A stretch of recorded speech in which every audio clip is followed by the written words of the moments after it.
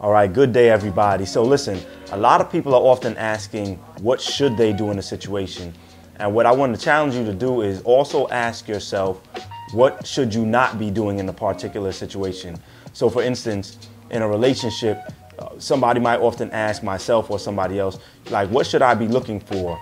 And sometimes you need to know, like, okay, what should I stop looking for? What should I no longer be looking for in a relationship? And there might be some general things, but then there may be some things specific to just you. So don't just ask what you should be looking for, what you should be doing, whether this is school, whether this is your job, whether this is relationships, but also begin to ask, what should you stop looking for? What should you not be doing, okay? This is Coach Vaughn, Average is Failure. Who will you be? Peace.